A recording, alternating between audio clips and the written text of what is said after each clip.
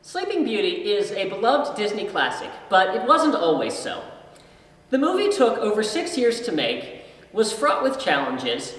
Walt himself lost interest for a time as he focused more on Disneyland, and initially the film did not do well in theaters when it was released in 1959.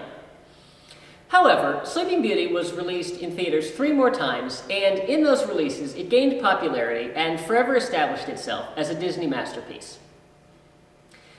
The main song from the movie, Once Upon a Dream, was inspired by the waltz from Tchaikovsky's Sleeping Beauty ballet.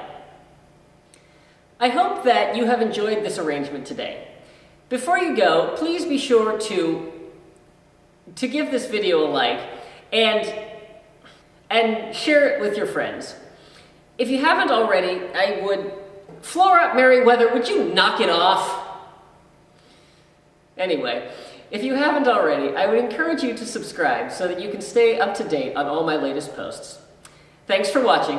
See you real soon.